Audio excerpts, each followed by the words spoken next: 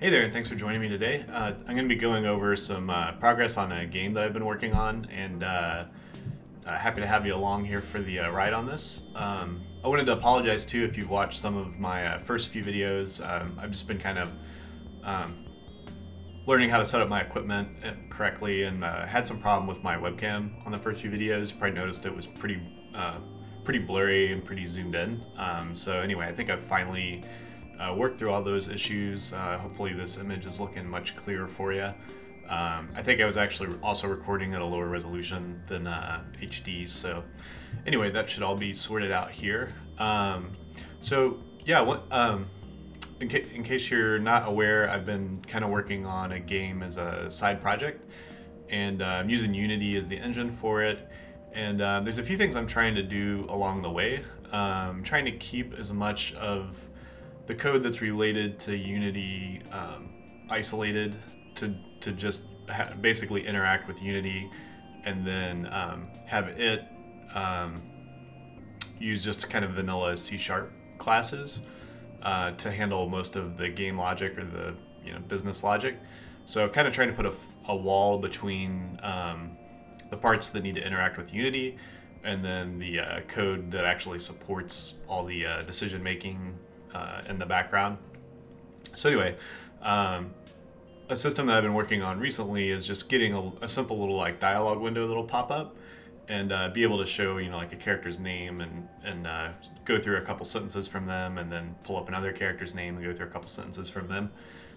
It's still not exactly where I would want it to be when I'm done, but I thought it'd be kind of an interesting point to just stop and take a look at what all was needed to support that. Just from mentioning it, it sounds like a pretty simple system, but there actually end up being a lot of pieces involved. You need to figure out, one, how to make the actual UI thing that is going to pop up on the screen and display all the information. But it also involved figuring out how to like pause the game world, like prevent everything else from moving around while this dialogue window's up, so you're not getting like attacked by enemies as you're trying to read this dialogue.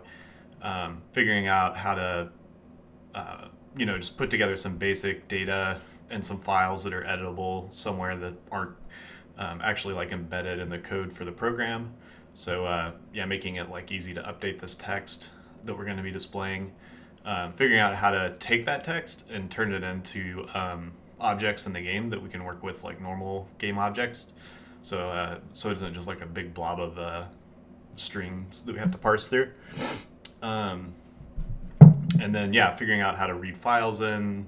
So anyway, there were just like a lot of little pieces involved in this, and this happens a lot with programming. Like you start with something that seems pretty simple, and you don't need to tackle all these pieces at once, but I kind of spent maybe an hour or two, several sessions in a row, figuring out how to like kind of break down these things into the smallest pieces, smallest useful pieces that I could, to kind of make sure each thing had one responsibility. So anyway, I've probably talked about it enough here, but I'll go ahead and show you what this looks like here. I'm going to get my video out of the way here a little bit, and you can see over here, I'm going to be looking off camera a little bit here as I'm doing this, so don't be alarmed by that. But on the left over here, you can see I've got just like a rough game world set up, and you'll see this little box here, and this is going to be where that dialogue is going to get displayed. And I'm just going to run it here real quick so you can take a look at it. And in order to get it to come up, we're going to hit spacebar, and you notice it kind of animates in. And then here we've got a character's name and just a sentence from them. As I hit spacebar, it's going to scroll through all the sentences for this character. And as we keep going, you can see it's brought in another character's name here and the first sentence for them. And then I'll just continue to go through that. And then when we hit the end, it just disappears. So, pretty simple system. I'll just run through it here one more time real quick, a little bit faster. So when we hit space, comes up, and we can see the first character and their dialogue, second character and their dialogue. So that's all pretty, the text that gets pulled up is kind of set at this point. So I do need to add some flexibility so that it's, showing the text for the right scene or the right characters. But that's stuff that I'll probably show in some follow-up videos. But yeah, just to give you an idea of kind of like the code that's behind this, I'm just going to run through what this ended up looking like here for a second. So the way Unity is set up is you attach scripts to game objects. So in my game, in my scene, I have a HUD game object, and within it, it has a dialogue game object. And that dialogue game object contains the panel, which is like the black shape that the text goes on top of. And then I have an object for the text, which is like the sentences, and then the title, which is whatever the title is that's above that. Right now it's just showing characters' names. So those are kind of the Unity game objects that I'm using. And you can see on this dialogue game object, I've attached some components over here. So one of them is the animator, and that's the thing that makes the dialogue scroll up when you hit spacebar and then scroll down when you're done. I'm not going to get into the details on that. I could show that probably in another video. But here there's a controller script, and the controller script knows about the text game object, which was the one that was over here, and it knows about the title game object from over here. And if we hop over and look at the script, you can see I have this dialogue controller, which was the script that's attached to the dialogue. And it knows about that text and title, as well as some other things like that animator. It knows about an instance of itself. So this is using like a singleton pattern to make sure there's only ever one dialogue controller in existence, because you wouldn't want to end up with two things that were trying to control the dialogue at the same time. And then essentially all the code in here is doing is keeping track of when it's open, what animation, what's going on with the animations, and when to move on to the next piece of dialogue, but doesn't actually really know anything about how the dialogue system is set up or what going on to the next thing even means. It's really meant to be that layer between Unity and actually getting into how the game logic's set up, which I had mentioned earlier. So, for example, like when you open the dialogue, all it's doing is saying, hey, get the dialogue, go ahead and animate this thing in, and then essentially pause the game. That's what this line's doing. And then is every time somebody hits the spacebar button, it's just going to call next. And next has most of the logic in this script. So it basically says if it's closed, go ahead and open it and say it's no longer closed. And then if it's not closed, see if we're done, see if there's anything left any more dialogue left to run through. And then if it's finished, close it and say that it is closed. And then otherwise, go ahead and move on to the next thing. So it tells the dialogue manager, hey, give me the next piece, and then update the dialogue in the UI. And then there's basically just a bunch of little helpers down here to support all that. None of them are really very complicated. And then there's a little effect down here to give that nice, the nice effect of the text just kind of being typed in very quickly, instead of it just all flashing up like off and on, which can be a little jarring. So yeah, this is kind of that layer that separates what's going on in Unity from the actual game logic. And then here is the actual dialogue manager, and this is the thing that knows how to load the data, how to interact with it, what getting the next piece of dialogue means. So essentially when this thing is instantiated, you notice this doesn't, I'm not referring to Unity up here at all. This is just, the only thing this is relying on is the generic system collections, and then this other namespace I have for loading in JSON assets, which we'll get into a little bit here in a bit. So really this just keeps track of a set of dialogues, which dialogue we're on, which message within that dialogue we're looking at, and then it knows how to reach into the dialogue and get some of the bits of information. So if we want the title, it knows that that is the current dialogue's name. If we want the message, that's the current dialogue's current message, essentially. And then it also knows when it's asked for the next thing, it should either try to give you the next message in the current dialogue, or if there are no more messages, but there are more dialogues, to move on to the next dialogue. And it has some other supporting stuff, some other things in here to support all that, like it can let you know when it's finished, so there's no more dialogue, there's no more messages, or there's no more dialogue. And then this is all essentially to support that. So this is kind of handling the layer of, like, assuming we already have the dialogues, and we want to just kind of move through them. This is the thing that's responsible for that. So it doesn't know about how Unity works. It doesn't know about how you actually get the dialogues. That is all deferred over to this JSON assets loader. And that just takes a path. And we can see that this also takes a path. So that's coming in from the controller, and it's sending in the application's streaming assets path. So anyway, that all gets passed through to the loader. And the only thing that the loader knows how to do is it knows how to go out and read a set of files, and it knows how to request the information in those files to be deserialized. So it's taking just the whatever the text is in there and actually turning it into, like, an object that C# knows how to use.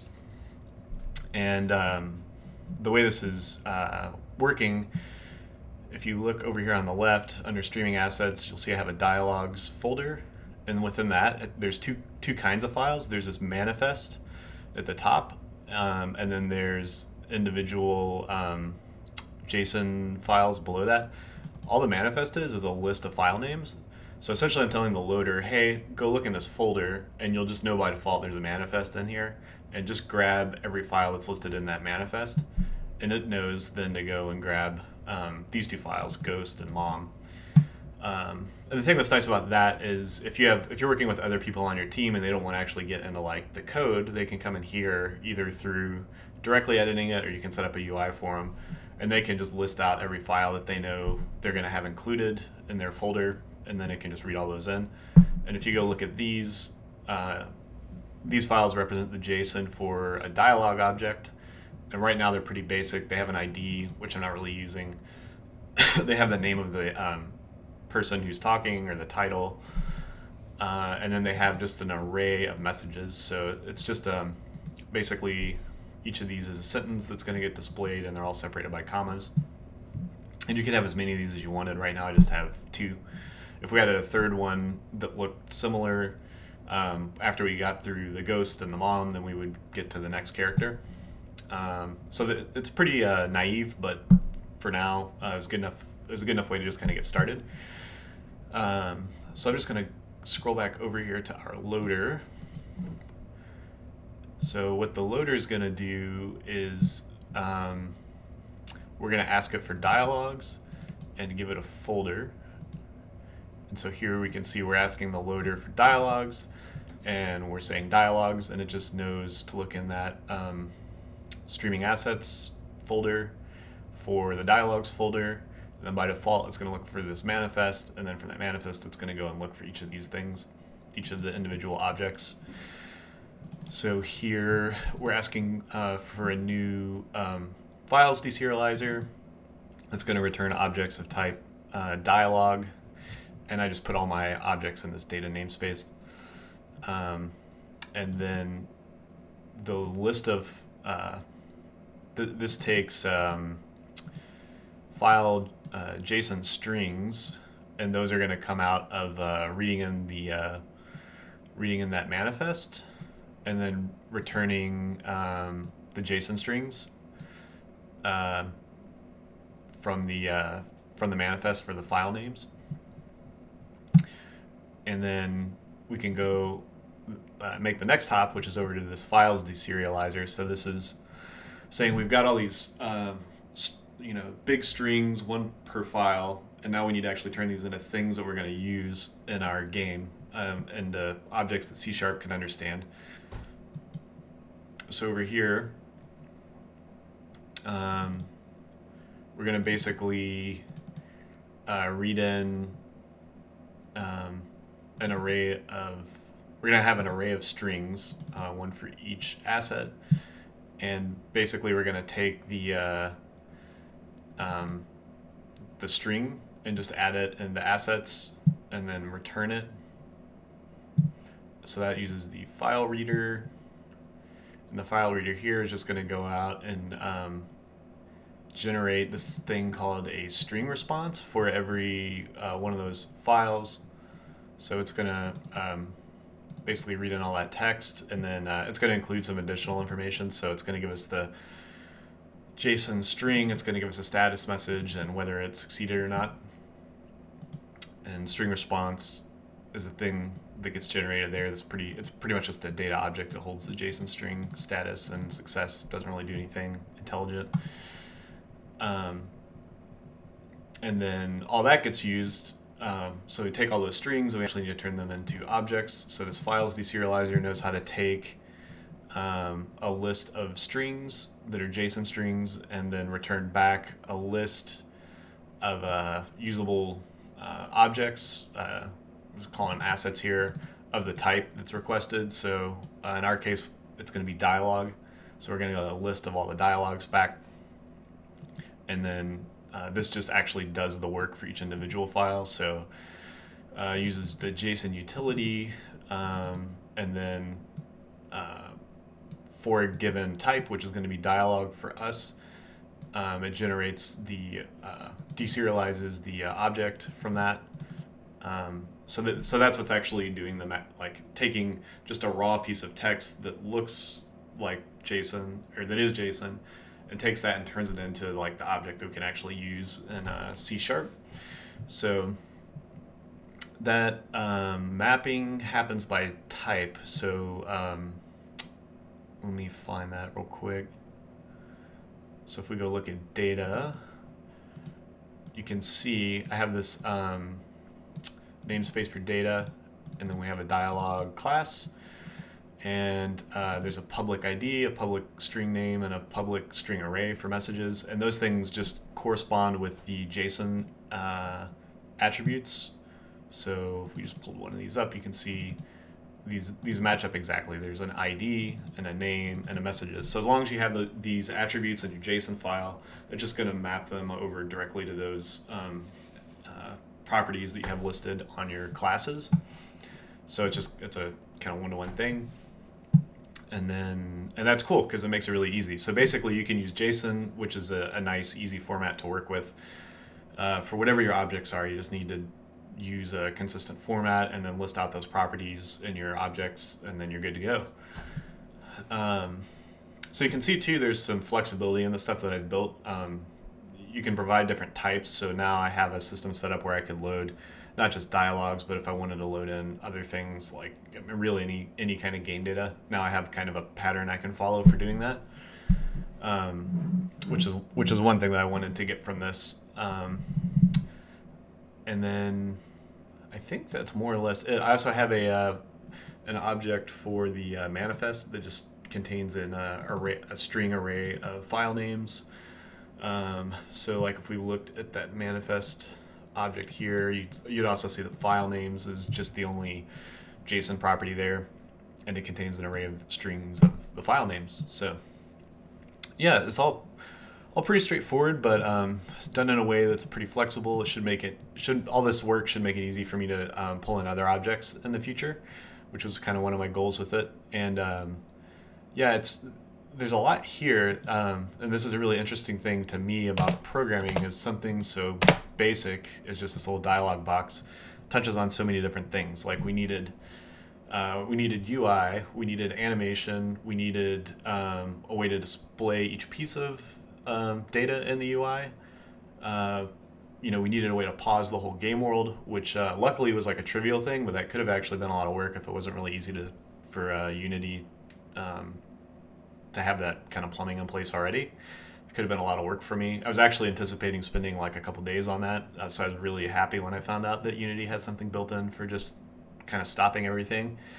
And then we needed to figure out how to, you know, represent the dialogue. We needed to figure out how to make it easy to put it in a format that's easy to edit for anybody in a file, figure out how to read that in, figure out how to take the strings that we were reading in and turn those into actual objects that we could use in C# to do the things we wanted with that, and then figure out how to manage it all, like figure out how to step from one message to the next, and then from one dialogue per, you know, one character's dialogue to the next character's dialogue, and when we were done, figure out how to like close it all out. So yeah, I mean, by no means do you need to tackle all of those pieces at one time, and I would really recommend you just pick one like simple element of this at a time. Like, you don't have to start with this whole pipeline. You could just throw a text array in and try to, or even one piece of text in and try to get that loaded up on the screen without worrying about all these other steps of going out and reading files and deserializing them and figuring out your data format and all that stuff. But it's just kind of a good example of something that looks really simple. There can be a lot of depth there if you're not anticipating it, and this is a big challenge with programming, and like, I mean, makes it pretty clear like why estimating can be really tricky, because like sometimes you're just you don't know, like there's just a lot of things that are either unknown or a lot of moving parts. So anyway, really simple system, but I thought it would be a fun one to just kind of step through and show you how those pieces fit together. I'm actually hoping to, like, when I get this a little further along, to break this down into something I can put into a project and just make available for anybody who wants to use this. I don't know, like, I'm sure for whatever game you're using this in, you would need to customize it to some degree, but it might be a useful starting point at least. So anyway, yeah, thanks for joining me in this video and taking a look at how I set all this up. I'm looking forward to working on it some more and kind of cleaning it up, and then being able to show you kind of my progress with it and where I end up. I'm also hoping to make a similar system where as you walk by things, you can just get little like text hints above them.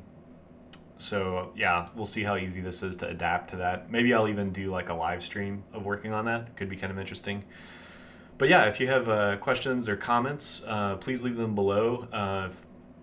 If you found this helpful and you want to see more videos like this, please hit subscribe. If you liked the video, hit like. If you hated it, hit dislike.